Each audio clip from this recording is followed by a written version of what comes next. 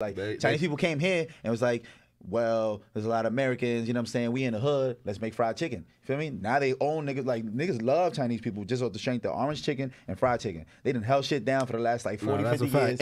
And what you gotta peep is when you go to a Chinese food spot and get chicken and get fried chicken, they actually give you the whole wing.